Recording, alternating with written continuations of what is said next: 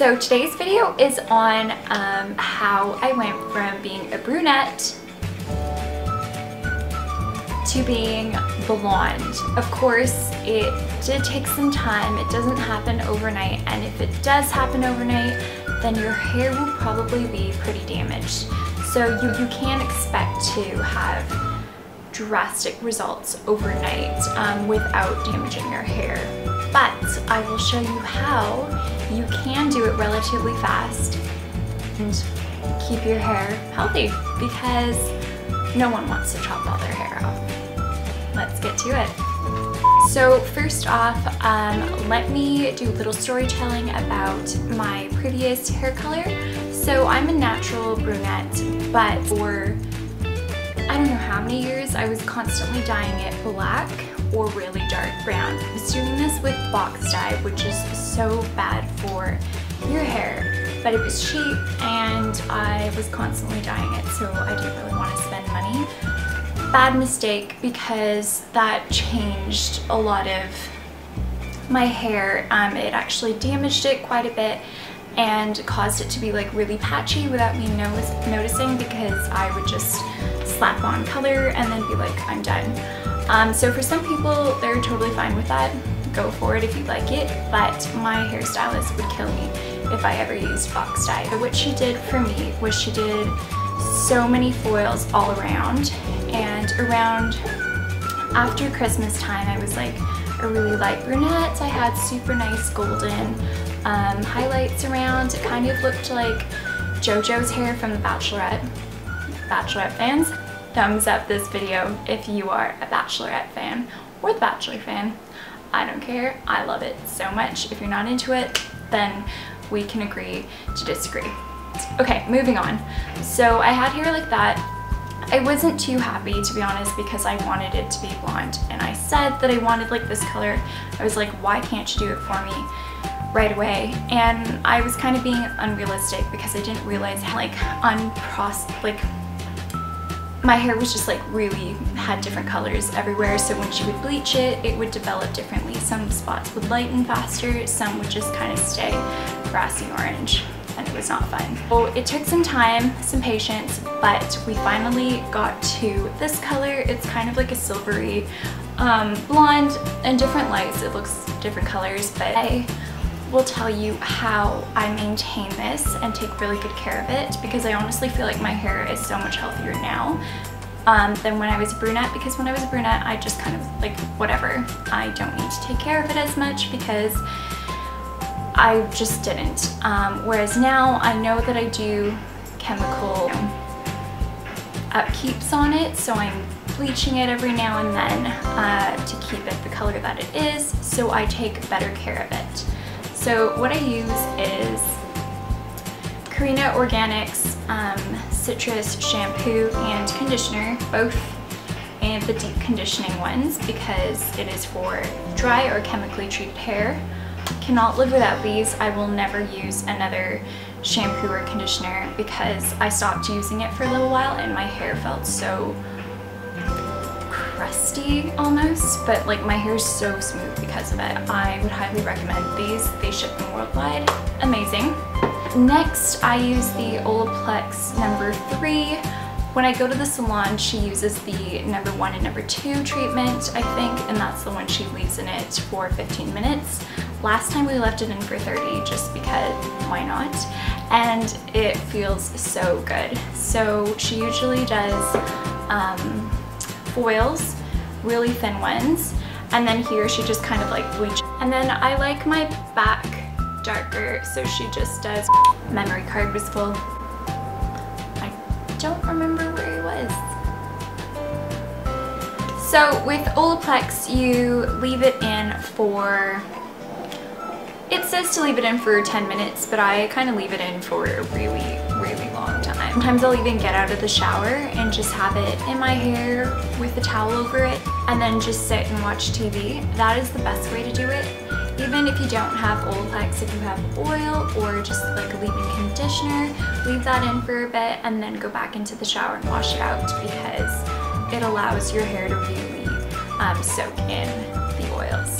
So do that if you don't have Olaplex. It works probably just as good. It is kind of pricey, but yeah, like so far my hair is doing really well, so I don't think I need it right now. The product that allows it to be this silvery is this guy. Whoop. Can you even see that? Focus. The Milkshake Silver Shampoo.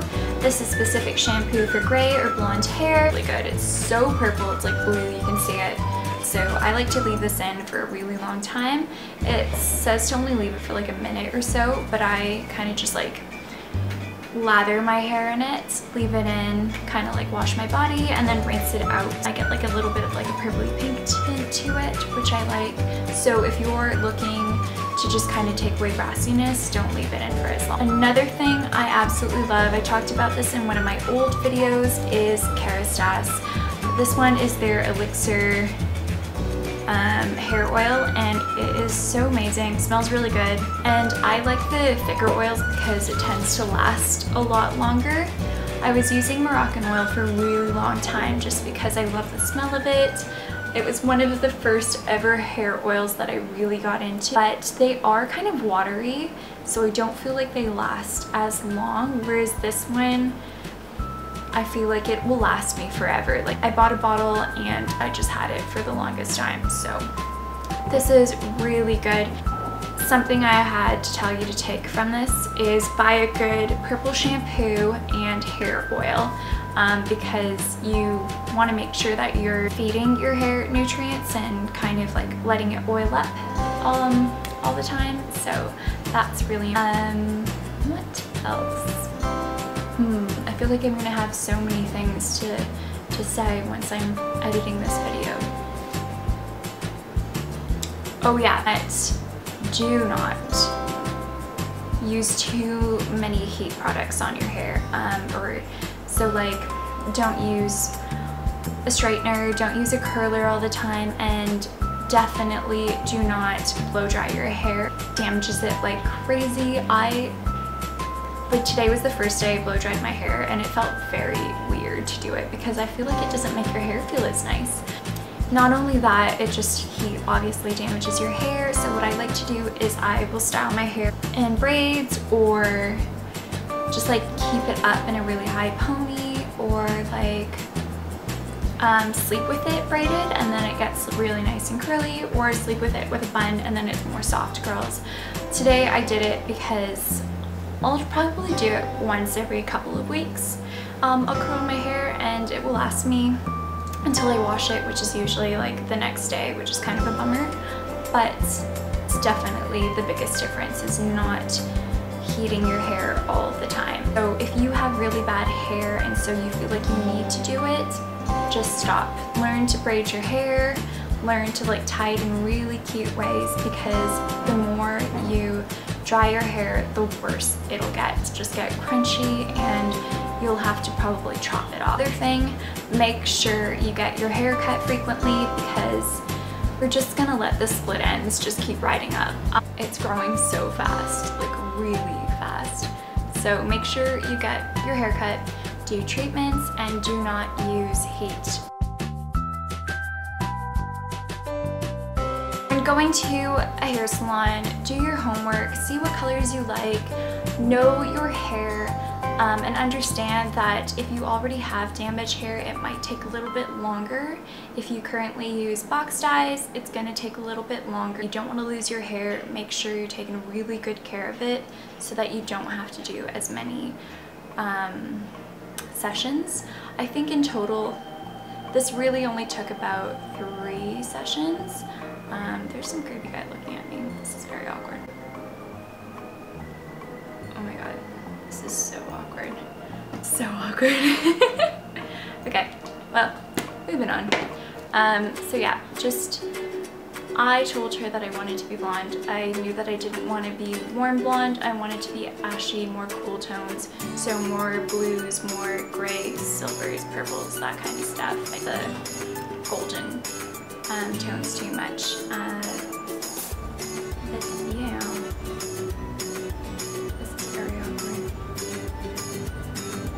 she just took every single layer, weaved it through, and painted it. And then she obviously put more product and more bleach at the top, and then not as much on the bottom because I like it darker.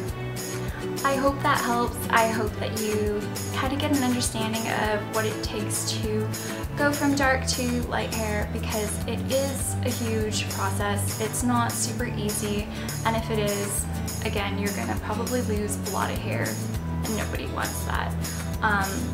There were some days where I did definitely get upset and wish that the process went by a lot faster, but I'm happy with it now, and it is an investment. It does cost money, and if you're kind of wanting to cut costs, then you do have to compromise the integrity of your hair. Lots of oil on your hair, you could probably get away with it, because I know some people that do that.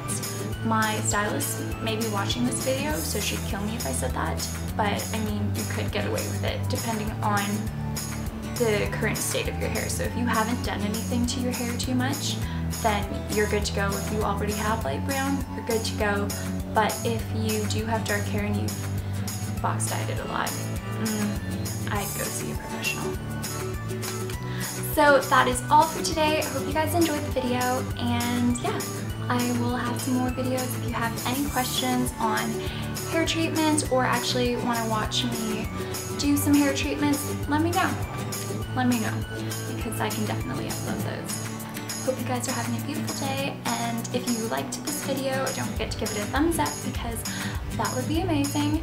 And yeah, subscribe. It's that red button right there. Right there. Right there.